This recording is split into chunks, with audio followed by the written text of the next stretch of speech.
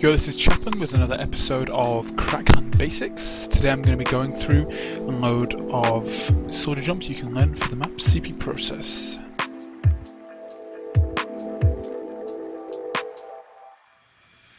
I think a lot of the hiding spots on CP process should be used sparingly because they're very easy to check and there's not a lot of them.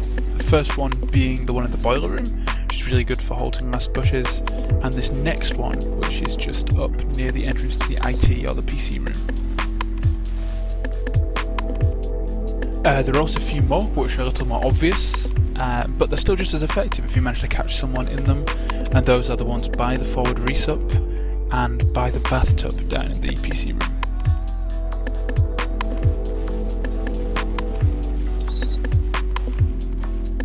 This one's not so well known, it's just a hiding spot near the pillar on top of the PC room. It's pretty cool.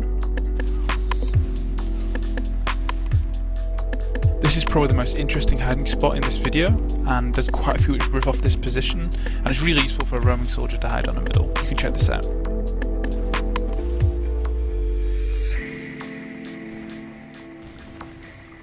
So to show in first person, you need to see where you're going, then it's a straight jump up. You might need two jumps, but Apes is going to do it in just one, and you can land straight on top of there and hide around.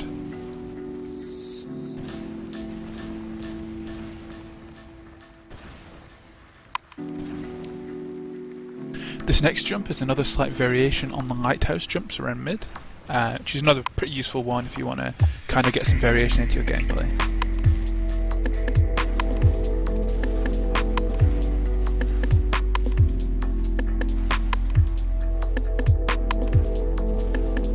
Here's something slightly different. This is one of the only hiding spots on the last point. It's something that you can jump into quite easily from the ground, and that can be quite useful when pushing or holding last.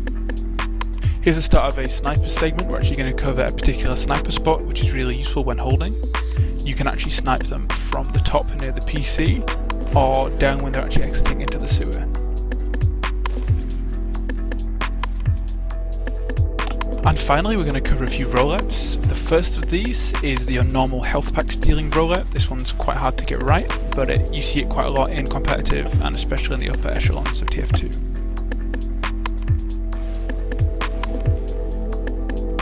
This next one is a fast rollout, which goes straight into the sewer to kind of apprehend a solo demo man or to get behind them. This is really cool. You see Ips doing this quite a lot, and it's something that's definitely a little bit different from your normal health pack rollout and just as tricky to pull off.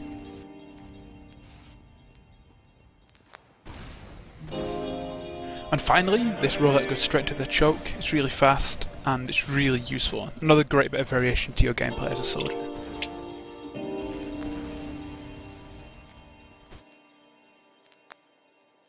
Anyway, that's it. Thank you very much for watching. This is the end of another Crackland Basic. Stay tuned for the next one. I think we'll be doing Gully Watch soldier hiding spots and jumps.